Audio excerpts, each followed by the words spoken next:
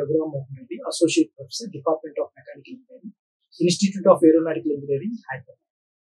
The course name is Unconventional Machining Process. Okay. Topic is Numerical Problems of Ultrasonic Machining. Okay. At the end of this session, student will be able to solve the problems on material removal rate of ultrasonic machining. Okay. Right. Problem 1. Material removal rate calculation. Okay. An ultrasonic machining process is being used to machine a ceramic material. The following data is available. Okay. So abrasive particle size is given, that is 50 micrometers. Amplitude of vibration 15 micrometers. Frequency of vibration 20 kHz. Volume concentration of abrasive in the slurry is 25%. Density of the work material 3 gram per cubic centimeter. Volume of the workpiece material removed is 0.05 cubic centimeters. Okay. Calculate the material removal rate in cubic centimeter per minute. Okay. So here we need to find MRR, material removal rate. Okay. Right. Clearly the given data is abrasive particle size, amplitude of vibration, frequency of vibration, volume concentration of abrasive in the slurry, density of the work material, volume of work material removed is given. Okay. Here the thing is that in order to calculate material removal rate, this much data is not at all required. Okay. So some data is required and the rest of the data is to assess the material removal rate parameter. Okay, not to calculate it. Okay, right. The formula to find the material removal rate for the present problem is that volume of material removed by time taken for machining. Okay, so here see volume of material removal is given 0.05 cubic centimeters. Okay, this time given machining time.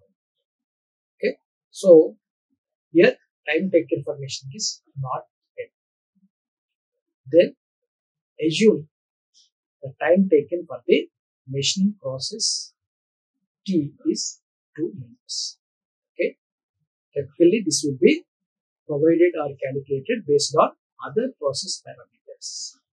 Okay, right. So however, here in this problem, these other process parameters are not at all sufficient to calculate the machining time. But however, for these many amplitude of vibrations and abrasive particle size and frequency of vibration and volume concentration of abrasive in the slurry, okay, for 25%, just we can assume the time taken for the machining of this 0.05 cubic centimeters is, let us say, 2 minutes. Okay, 2 to 3 minutes we can take. Okay, so based on that, material removal rate is 0.05 cubic centimeter. This is given, this is not given, but we can assume. Okay, this is assumed data. Okay, this is the given data.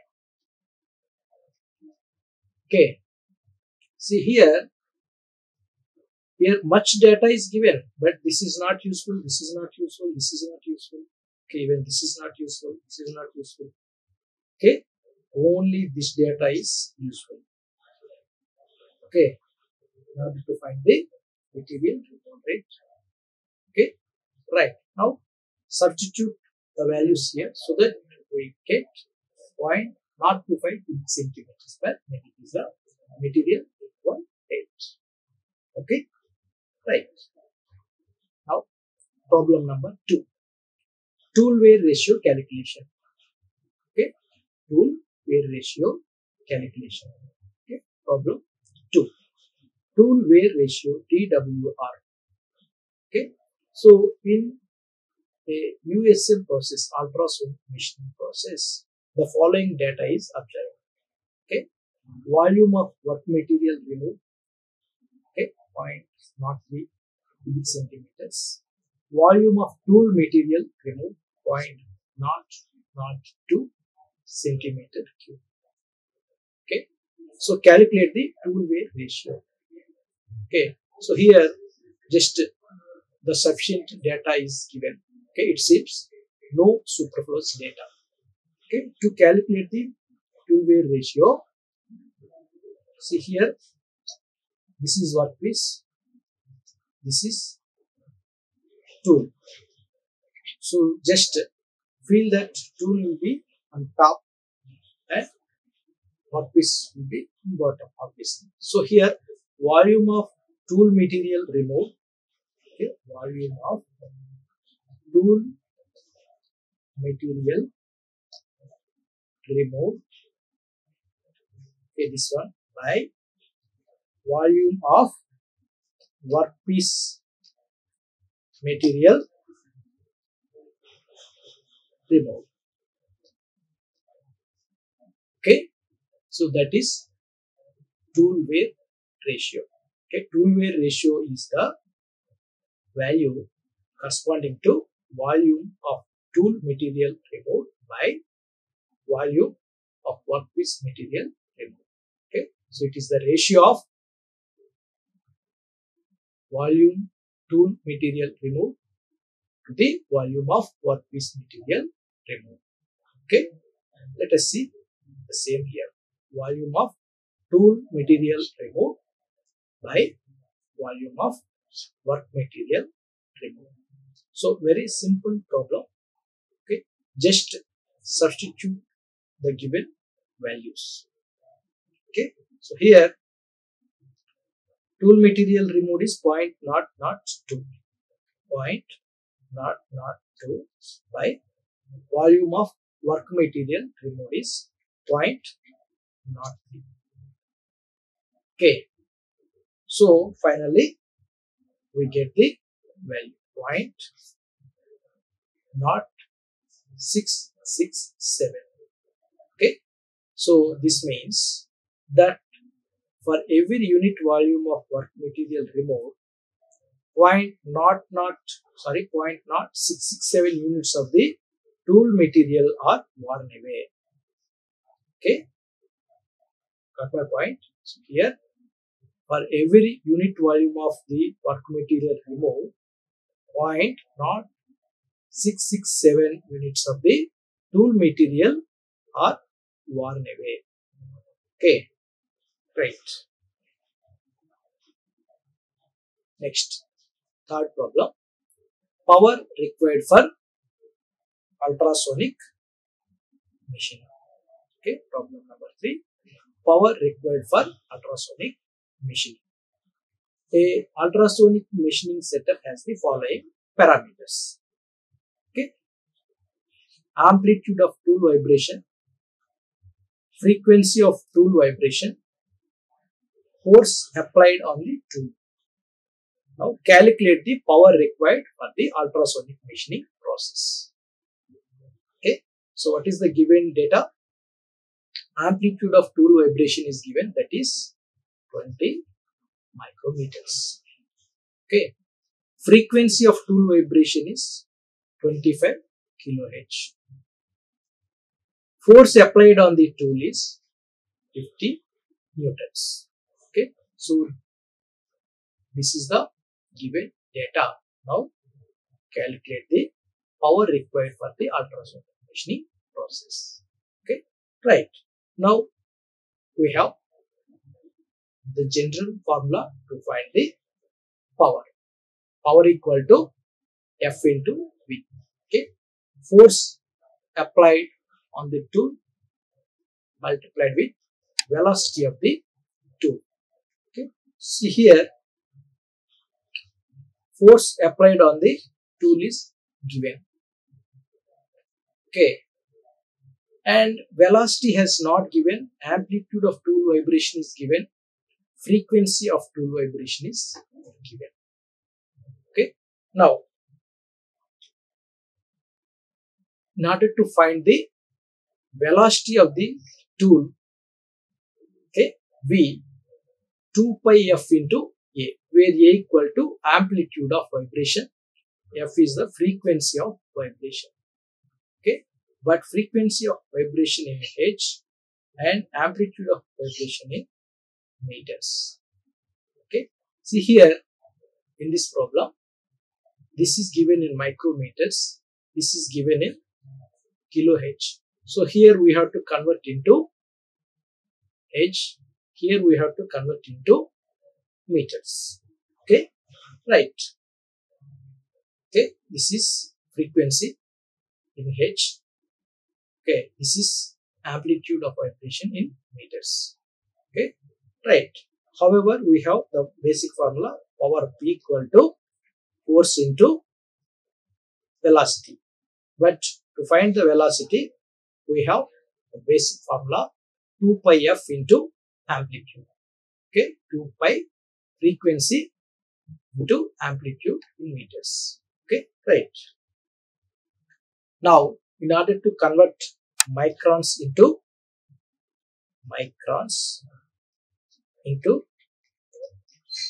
meters, we have to multiply with 10 power minus 6. Okay, so this is simple. Per kilo, just 10 power 3, 10 cube H. Okay, so 50 newtons is given. Okay, so this is the given data, just we have converted. Okay, right. Now, velocity equal to 2 pi, this value is F frequency. Okay, so 25 kilohertz is given. So, in order to convert into H, we have to multiply with 10 power 3. Okay, here amplitude is given in 20 micrometers. So, in order to convert into meters, multiply with 10 power minus 6.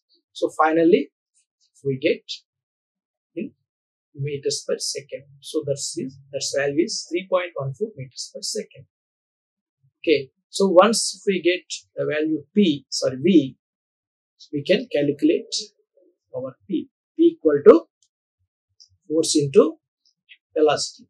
Force is 50 newtons and this is 3.14. Okay, so finally the power required is 157 watts. Okay, right. See here the thing is that sometimes superfluous data will be given, sometimes data will be given to calculate directly, sometimes data will be given indirectly, so that we can find the component or segment wise data or calculations. And finally, we have to find the required or the main power. Okay, right. Fourth one, problem number 4. Abrasive particle density effect. Abrasive particle density effect. If the density of the abrasive particles used in ultrasonic machining process is 4 grams per cubic centimeter, and the volume fraction of abrasives in the slurry is 20%. Okay, what is the effective density of the slurry? Okay, what is the effective density of the slurry? Okay, right. The density of the abrasive particles used in ultrasonic machining. So, density of the abrasive particles is given, that is 4 grams per cubic centimeters, and the volume fraction of abrasive in slurry is 20%. So, volume fraction is given, that is 20%. Okay, what is the effective density of the slurry? Okay, this is abrasive. Okay, so we have to find the effective density of the slurry.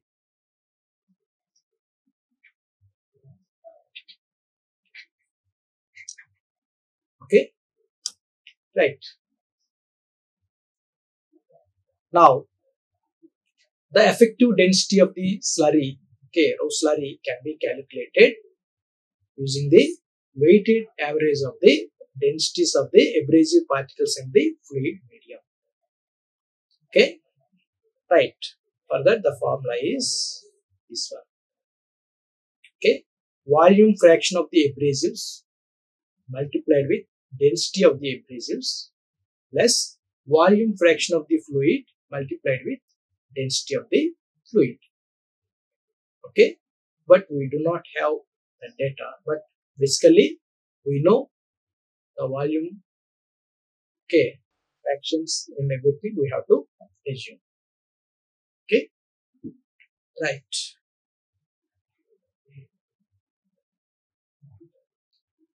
Assuming the density of the fluid is 1 gram per cubic centimeter and given volume of abrasives 0.2 and volume fraction of fluid 0.8, density of the abrasives 4 gram per cubic centimeter, density of the fluid 1 gram per cubic centimeter. Okay, now density of the slurry equal to 0.2 into 4.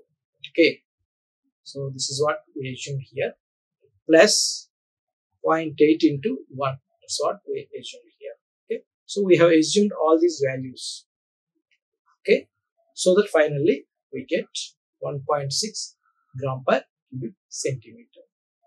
Okay, so the effective density of the slurry is 1.6 gram per cubic centimeter. Okay, right. Problem number 5. MRR. Okay, material removal rate with different abrasive concentrations. In a USM process, the following parameters are given. Okay, frequency of vibration is given, amplitude of vibration is given, density of the work material is given, abrasive particle size is given, abrasive concentration in slurry is given, volume of work material removed is given 0.08.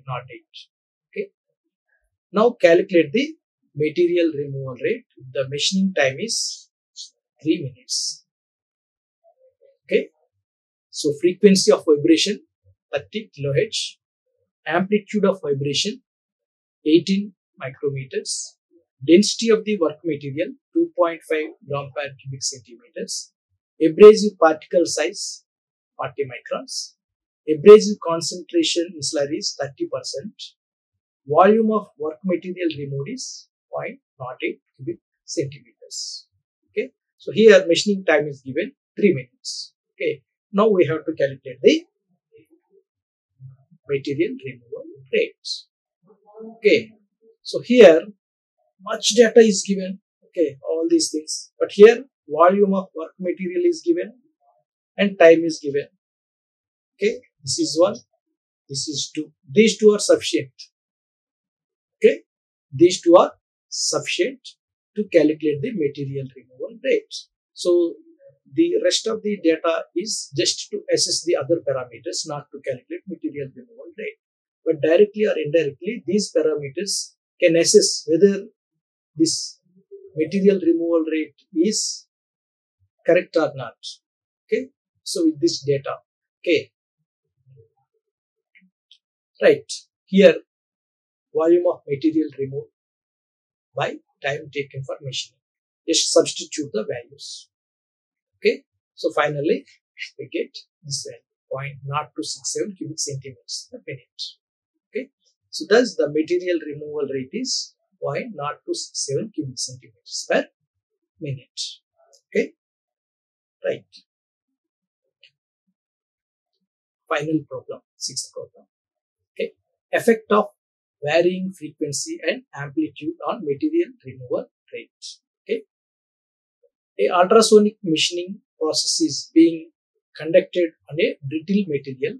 Okay, the following two sets of parameters are provided. Okay, case A and case B. So here in case A, frequency of vibration is given. Okay, amplitude of vibration is given. Time taken for machining is given. Volume of material removed is given. Okay, right. The same thing given in the case B also. Frequency, amplitude, time taken and volume of material removal. Okay. Now calculate the material removal rate for both cases and compare them. See, in order to compare the material removal rate, first we have to find the material removal rate in case A and the material removal rate in case B. Okay, so here the 4 parameters are given. Out of these 4 parameters, just we need these 2. Okay, volume of material removed and time taken for machining. The rest of the data is not useful for the calculation of material removal rate. Similarly, in case B also, this data is required and this data is required. Volume of material removed, okay, and time taken for machining. Okay, just you look at this formula. Material removal rate for case A, okay, for case A, that is MRRA, okay, and the value is 0.05 cubic centimeters per minute. Okay, the value is 0.0125 cubic centimeters per minute.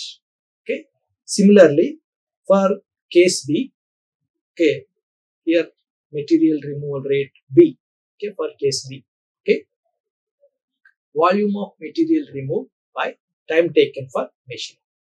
Okay, so substitute the values for case B, okay, so that we get 0.0225 cubic centimeters per minute. Okay, so comparison. Material removal rate for case A is 0.0125 cubic centimeters per minute. Material removal rate for case B is we get 0.0225 cubic centimeters per minute. Okay, see here the material removal rate in case B is significantly higher. Okay, so this one is higher, okay, than case A due to the increased frequency and amplitude of vibration. See, that's what we have discussed here.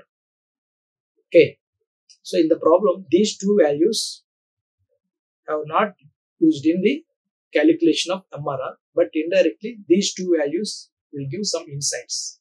Okay, in case B, frequency of vibration and amplitude of vibration are more or greater than these 2. Okay, see here 40-20 is given, here 25-12 are given. Okay, so here that reason has mentioned here. Okay, clearly due to increased frequency and amplitude of vibrations in case B. Okay, so this indicates that optimizing these parameters can lead to improved machining efficiency in ultrasonic machining. Okay, these are the references associated to this presentation. Thank you very much. Okay. Like, share and subscribe. Hit the bell icon for more updates.